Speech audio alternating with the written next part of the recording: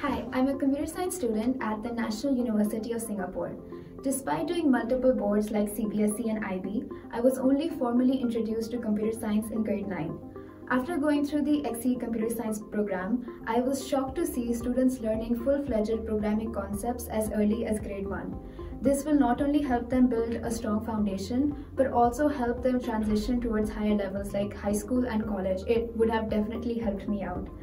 I think what really stood out to me was the inclusion of the Capstone Projects.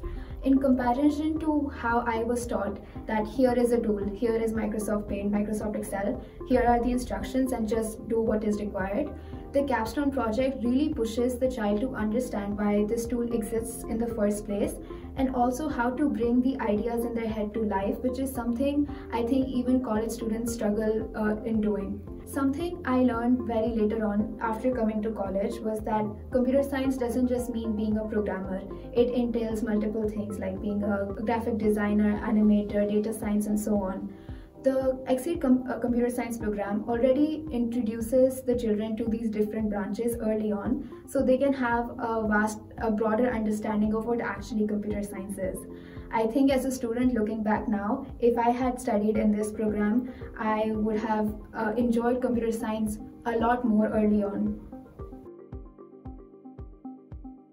When I compare the last year's course and this year's course, since this year there is also workbooks and textbooks, I think that this year it helps us understand more and not memorize.